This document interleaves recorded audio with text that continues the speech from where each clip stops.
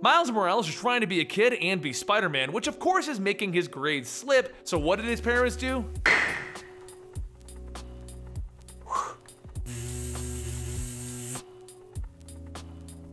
Welcome to the Complete Story series, where I take trade paperbacks and single issues and then I break them down before I read them dramatically back to you. All alterations to the panels, text, and images are to prevent copyright problems, and all art is owned by its respective companies. Now this is issues 3 through 5 of Spider-Man, the Miles Morales story. It takes place after our first episode in which he got to hold Captain America's shield and fight against a demon from another dimension, but it does take place before Civil War II. This is the storyline right before that, so we'll be getting to the Civil War II storyline very soon, but I hope you guys enjoy. When we last left off, Miles' grades were slipping, and his grandmother was called in. Miles' father, Jefferson, tries to tell Gloria that maybe she's being a bit too harsh, and then she yells at him. Gloria then goes back to yelling at Miles, asking who does he think he is getting these kind of grades. In a Miles' mind, he wants to scream, "I'm Spider-Man!"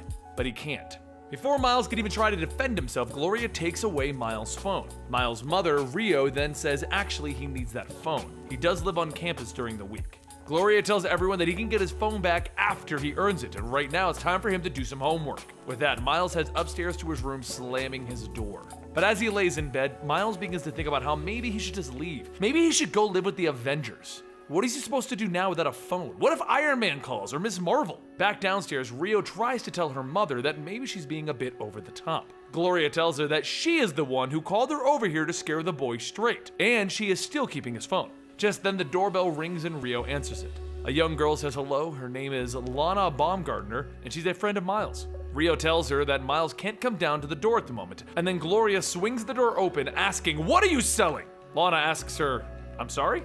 And Gloria goes on asking, "Uppers, downers, is it the pot?" But as Rio tries to stop her, Gloria slams the door shut, stating that the girl looks suspicious. Both Miles' parents stare at Miles' grandmother, and Gloria finally puts it together. Miles is the drug dealer! Jefferson shouts that he's had enough of this, he's leaving. But as both Jefferson and Lana go their separate ways, a hooded Ms. Marvel watches. Once the coast is clear, Kamala Khan extends her neck and shouts, "Boo!"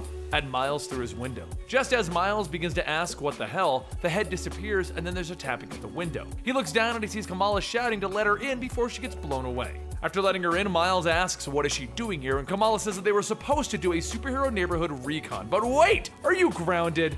Miles says that it's kind of embarrassing, and Kamala tells him not to feel bad. Her father would ground her to menopause if he found out that she was talking to him. But before Miles can even think about sneaking out, Gloria shouts, "Who are you talking to?" The bedroom door flies open as Gloria starts to look around the room, asking who he was talking to. And Miles tells her that since she took his phone, he has no one to talk to.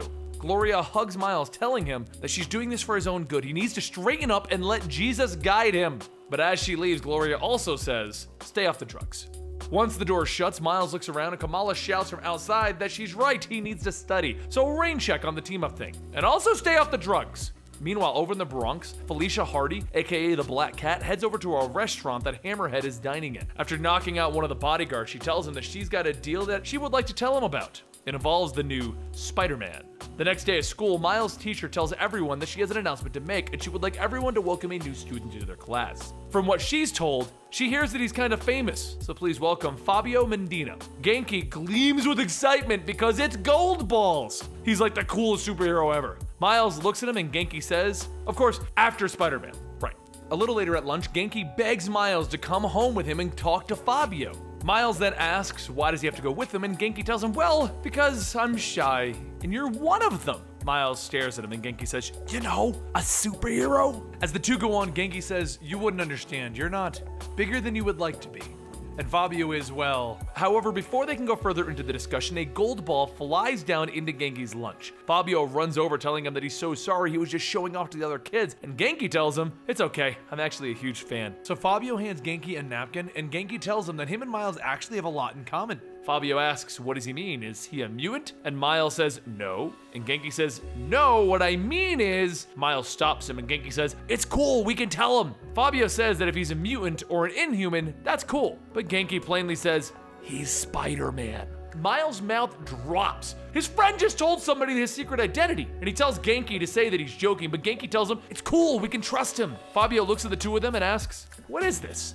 Genki holds out his phone with an article about Spider-Man and says, no, seriously, he's Spider-Man. Fabio goes on to tell him, if this is for real, Miles is right, you really shouldn't have told me that.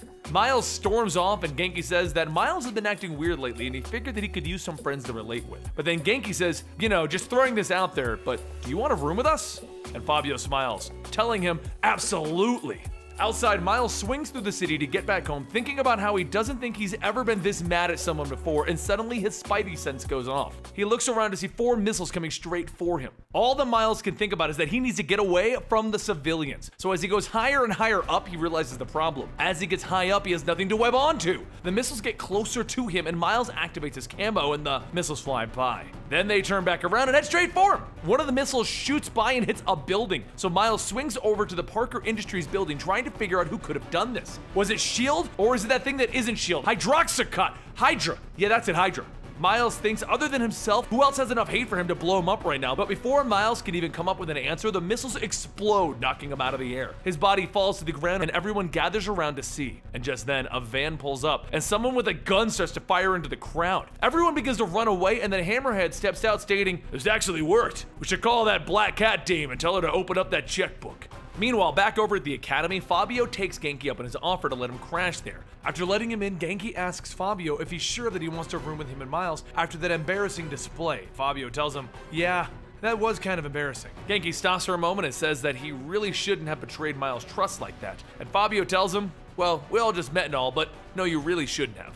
Fabio then goes on to tell him, well, good news is that you were right and I'm not going to tell anyone. However, as the two of them continue to talk, a notification goes off in Genki's laptop. Fabio asks what it is, and Genki tells him that it's a vlog that he follows. This girl who's totally obsessed with Miles ever since his costume ripped open on camera. As the two of them watch the video, she says that she just received shocking images moments ago. The screen changes to show Spider-Man laid out on the ground in a pool of blood, and then a group of men got out of a van and dragged him away. A short while later, Felicia and Hammerhead stand in front of Miles. She says that he's really knocked out cold, and Hammerhead asks if he should shake him awake. Felicia tells him that she would rather him not, but right now they need to check his fingerprints to see how much this kid is really worth to them. She calls over to her assistant to scan his prints, and he begins to work as he takes off one of Miles' web shooters. The man then holds the scanner to Miles' fingers and says, uh-oh. The man says this kid has no records of any kind in any systems, local, federal, or Interpol. Hammerhead says that he's just never been pinched yet, and the man says that it's more like there's nothing on him,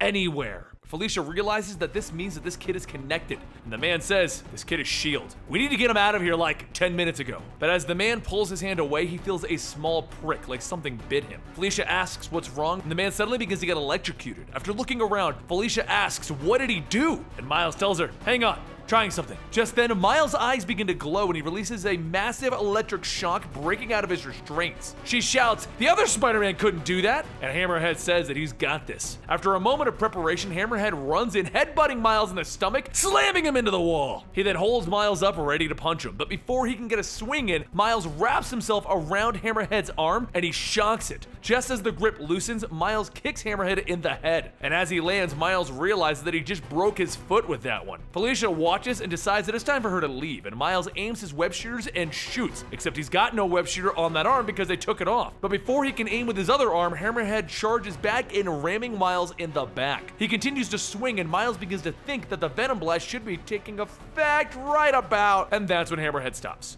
So while the Venom Blast goes through Hammerhead's body, Miles gives him a swift kick in the butt and follows after Felicia. He calls out to her as she hops onto the rooftops, but she stops and tells him that she would stop right there if she was him. He stands there asking, why?